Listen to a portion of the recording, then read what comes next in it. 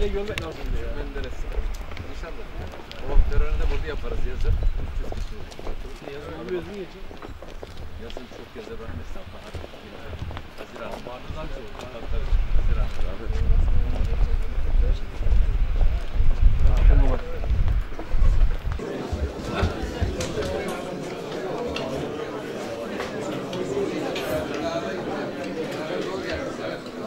Bir saniye abi.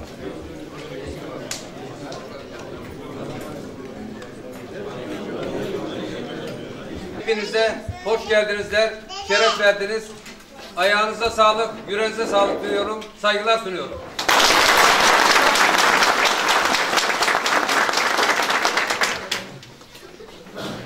Bizleri bu yemekte katılarak onurlandıran İzmir Gençlik Kolları Başkanlığı'ndan itibaren teşkilatçılığı son derece iyi bilen ve bölgemizi çok iyi tanıyan İzmir Milletvekilimiz Hamza da bizler için inanın bir şans.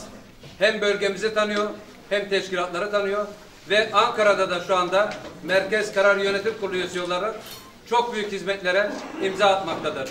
Kendisini ilçemizin sorunlarına göstermiş olduğu ilgi ve destekten dolayı hepiniz adına bir kez daha teşekkür ediyorum.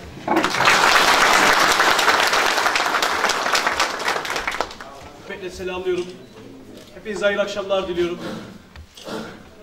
İnşallah bugün burada güzel bir ortamda hem kirazımızın geleceğini hem de ülkemizin geleceğini hep beraber istişare etme, sıkıntılarımızı, dertlerimizi konuşma, hasbihal etme ve çözebildiklerimizi de önümüzdeki süreçte hayata geçirme fırsatı bulduk. İnşallah da bulacağız.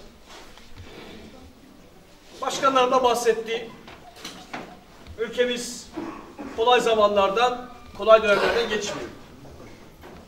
AK Parti iktidara geldiğinden bu yana zaten her seferinde birçok böyle badireler, böyle sıkıntılar yaşadık.